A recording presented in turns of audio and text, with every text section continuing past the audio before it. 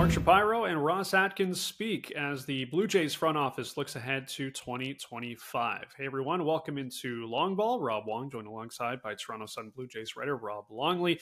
And Rob, you were at it. The Blue Jays holding their end of season availabilities with team president Mark Shapiro and GM Ross Atkins. And Shapiro making it clear right off the bat that Ross Atkins will be returning in 2025, something you of course have written about recently. Are you surprised at all though for a team that did not make the playoffs and had high expectations is not making any significant changes in the front office?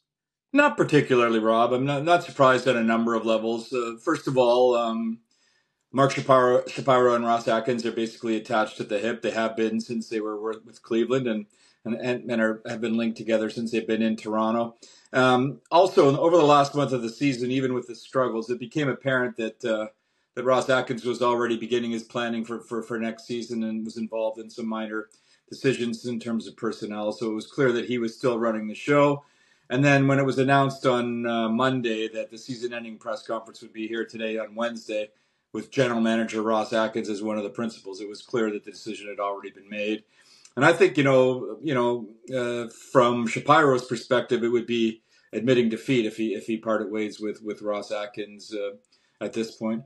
Although, once today's press conference has sort of evolved a little bit, I found it sort of fascinating because while they were both contrite, both men were contrite. It was Shapiro was interesting in defending Atkins, saying that, listen, we've been to the playoffs for 3 of the past 5 years. We've played meaningful September baseball for the last 4 of the last 5 years. This year being the only exception, and to me, that's good enough. So I'm sure that most Blue Jays fans would take exception to that, and also to the fact that all 3 of those playoff experiences were terrible. They didn't win a game in any of them. So as I wrote in my column, which should be up on the TorontoSun.com any minute now, it's like same old, same old. It's like aim low, boys, and that seems to be what it is. Now, having said that, they believe in their own metrics and their own analytics that suggest that the team was better than it performed this year, and they believe that the core that is still around is one that they can build on.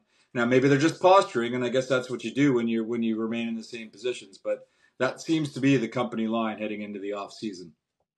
Now, overall, I think the comments that they made were as expected, talking about the pitching and the bullpen. That was an area of weakness this year and wanting to improve the offense and roster construction. I did find it interesting, the conversation around Vladimir Guerrero Jr. I know team president Mark Shapiro not willing to go necessarily and say that he's a generational player at this point, but were there any interesting comments made by either men that really stood out to you in today's news conference?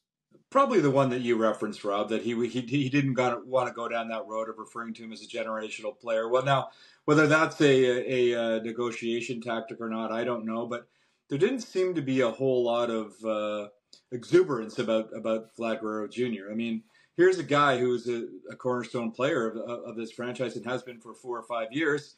And in the minds of many, he's the guy that you have to build around going forward as well if you're going to have any opportunity to avoid a complete rebuild. And that's what I think that they seem to be saying. Now, if you read between the lines and they're being sincere that they don't think that Vlad Guerrero Jr. is worth $400 million or whatever it's going to cost to get him, are they telling us then that they're going to go all in for 1 year? In other words, they'll try to add to Vlad Guerrero Jr. and Bo Bichette for 2025. And then after that, all bets will be off. So does that mean that this offseason means you go and try to land a bunch of guys in 1-year contracts because you believe you either don't want to extend either or both of those guys, or you don't think it's feasible to extend either or both of those guys? I found it very fascinating, and I think that it's going to be certainly a huge storyline this season, what they do with Vlad. But, to their credit, I suppose, that has been very much the company line every time that Mark Shapiro or Ross Atkins is asked about the contract status and the future of Vlad Guerrero Jr. So whether they're just playing coy or whether they don't believe he's the guy will play out over the next 12 months. Yeah, GM Ross Atkins was definitive and talking about not taking a step back next year. I should say, this team is going to try to compete, and Vladimir Guerrero Jr., Bo Bichette going to be big parts of that, you would think. As always, leave your thoughts in the comments section below. For Rob Longley, I'm Rob Wong. Thanks for watching, and we'll talk to you next time.